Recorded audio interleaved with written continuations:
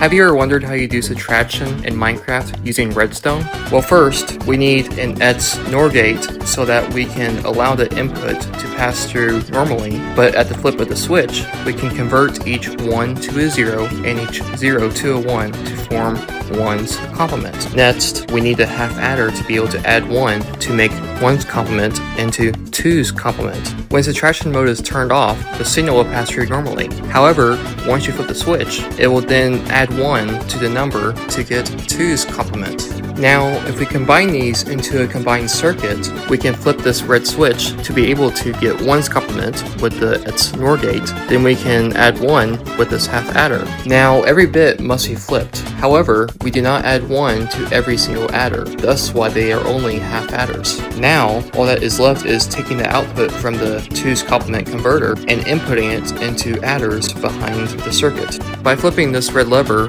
we can switch the blue input to be 2's complement, thus switching this calculator from addition mode into subtraction mode.